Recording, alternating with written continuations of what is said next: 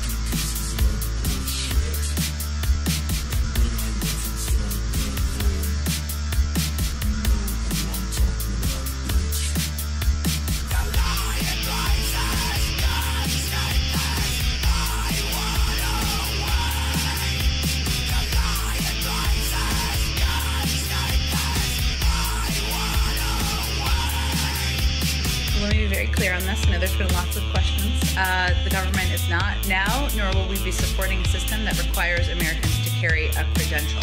There will be no federal vaccinations database and no federal mandate requiring everyone to obtain a single vaccination.